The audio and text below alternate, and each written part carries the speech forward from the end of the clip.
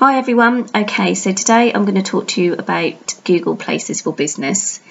This is one of the first things that you need to set up when starting your business. Google Places for Business allows any local business to create a listing, and that listing will display information about the business, such as a telephone number, the address, photos of the business, maps, reviews, and a website if you have one. The reason why I think this is so important to set this up when you first start your business is because it's free for starters. It doesn't take long to set up. Your listing will appear when people are searching for business or businesses like yours on Google search and maps as well.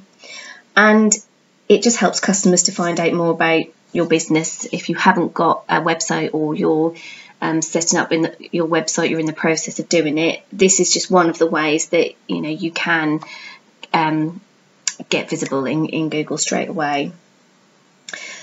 So one of the things that I'm going to concentrate on today is what if you don't have a physical address. So you may work from various locations. An example of this would be like a Pilates teacher. Or maybe you're a startup business and you work from home and you don't necessarily want people to be able to see your home address. Okay, so this is how you get started. So what you need to do, if you haven't got a listing on Google Places for Business already, this is where you need to start. Okay, so you just do a simple search, Google Places for Business. Okay, and just click on the link here. And just set up your account. As I said, it takes literally minutes to do, so I would click on Start Now and just go through all your business details. Okay, so obviously you've got your business name, and just fill out all the address details as well. So you could put in your home address or an address where you've registered your business. But the most important thing is, if you don't want your address to be visible when people do a Google search for you, is you need to click on this bit here. Where it says I deliver goods and services to my customer at their location, you need to click yes. Okay, so that is the most important aspect. If you are a business that works from home or you don't have a physical location, this is what you need to click. Okay, press continue, and then it'll take you through other various stages that you need to fill in to get your business listed on Google. Okay, so what about if you already have a listing on Google, okay, and your home address or an address is visible on there and you don't want it to be anymore? Okay, this is what you need to do.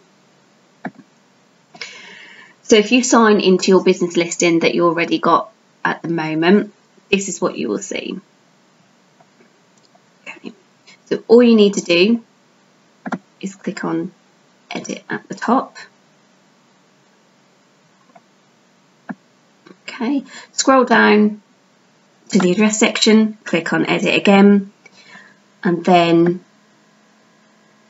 scroll down again, and this is the important part here.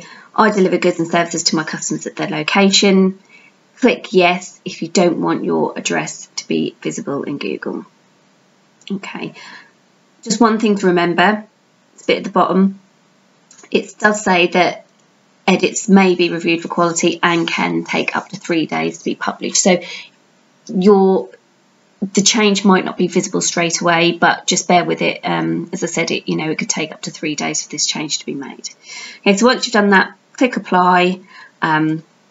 And then you're good to go. If you've got any questions or you need help in setting up your business listing, please feel free to send me an email, which is justine@metachick.co.uk, and I'll be happy to help. Okay, thank you for listening.